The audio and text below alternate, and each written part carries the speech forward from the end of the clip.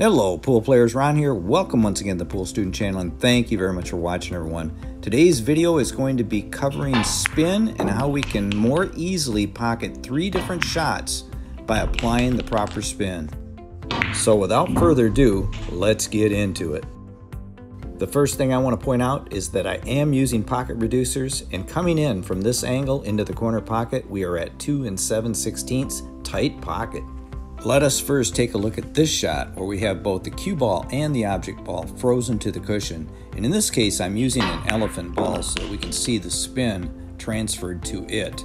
But look at the spin that I'm putting on the cue ball. What this does, by hitting it with low right, I avoid the side pocket point, come around it, and then pocket the ball. So here's a nice view from my angle. The ball squirts past the side pocket away from the points and then pockets the shot down the cushion. Shot 2 is the typical spot shot. Now what I'm going to show you here is by hitting center ball, watch how this elephant ball travels to the corner pocket. Notice that it's got a lot of tumble on it.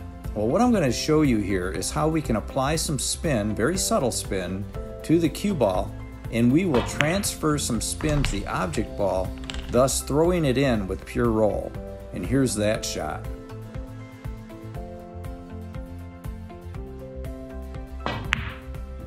Now let's take a look at my point of view and how I will hit the cue ball.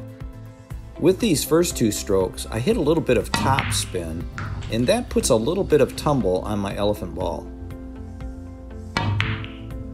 Next, let's hit more side spin and less top. Notice how pure the roll is into the corner pocket. By applying side spin to the cue ball, this reduces the plowing effect known as collision-induced throw. Our third shot is an inside spinner where I'm pocketing this 8 and getting position on the 9. Now this went in real clean into that very narrow pocket, but I want to show you here where I have one that hits the cushion on the way in. By using inside top left spin in this case, what we are doing is transferring spin to the object ball. That spin is running spin and it helps it go into the pocket even though it hits a cushion on the way in.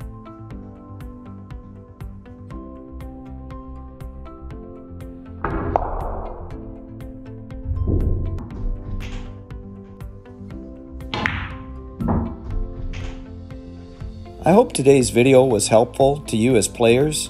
If you guys have any questions or comments, please leave them in the comments section below. Thanks for watching, everyone, and until next time, like I always say, keep on practicing.